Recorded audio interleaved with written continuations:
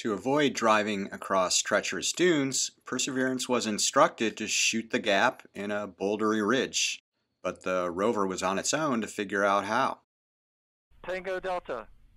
Touchdown confirmed. Perseverance safely on the surface of Mars.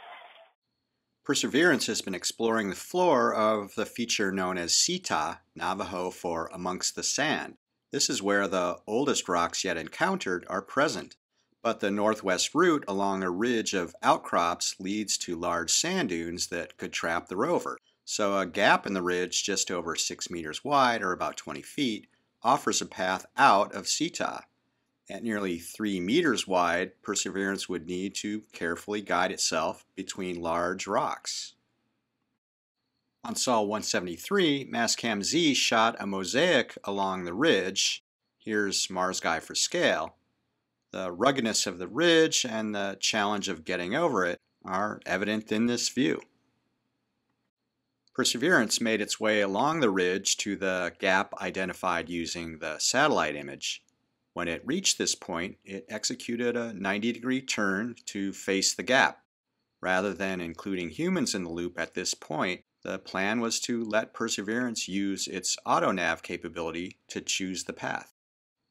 This view from the navcam shows how Perseverance chose a path that evenly split the distance between untraversable boulders, proving the effectiveness of auto-nav even in tricky situations. After passing through the gap, Perseverance spent one sol taking images, then did a 90-degree turn and drove off. Several meters away, Mastcam Z looked back and produced this mosaic that captures the boundary between Sita to the left and the expanse of surrounding bedrock to the right. But what is this surrounding bedrock? The curving lobate margins suggest that material flowed in around the Sita terrain, probably when it was higher in elevation before erosion reduced it to its current level. As presented in Episode 6, lava flows are known to surround pre-existing terrain, creating similar lobate margins.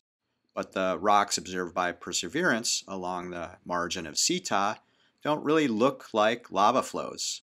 Another possibility is pyroclastic ash flows from cataclysmic explosive volcanic eruptions. Perseverance is now investigating these rocks. It has already used its arm-mounted corer and a braiding bit to get a closer look.